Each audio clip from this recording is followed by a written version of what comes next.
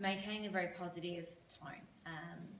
That's also important when the assessors come.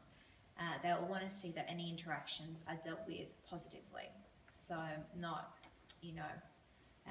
stop hitting him. That's, you can't do that. Whatever it is. Please, phrasing it in a positive way.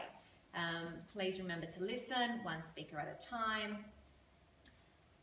If the behaviour continues, they will be asked to sit out for 5 minutes, time out, some quiet time.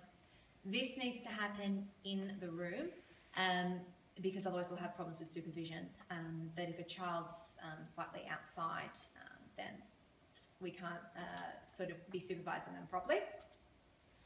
At the end of 5 minutes, when everyone's calm, have a chat with the child. What are they going to do differently when they return?